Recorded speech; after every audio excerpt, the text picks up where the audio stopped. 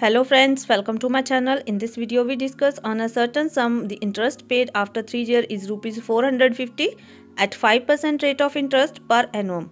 Find the sum. So in this question the given thing is rupees 450, 3 years is time, 450 is interest. So given interest paid after 3 years is rupees 450 at 5% rate of interest, and we find sum, means we find the principal. Select the sum that we suppose it is a P, because that we have to find. Then time is given, time is equal to 3 years,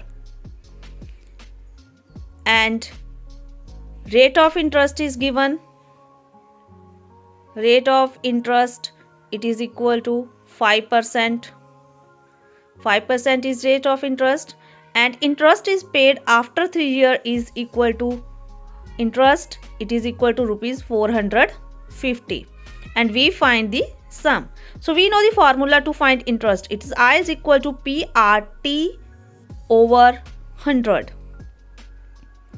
In this I is equal to 450 equal to P that we have to find, multiply R, R is rate of interest, it is 5, multiply time, time is 3 years, over 100.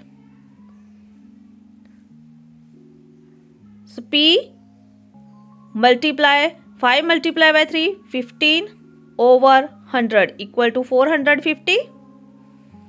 So P is equal to 450 multiply, there is 15 over 100. Transposing to right hand side, we multiply its reciprocal. It is 100 over 15.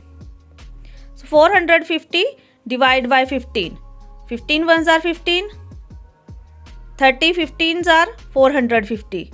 So principal is equal to 30 multiplied by 100. It is equal to 3000.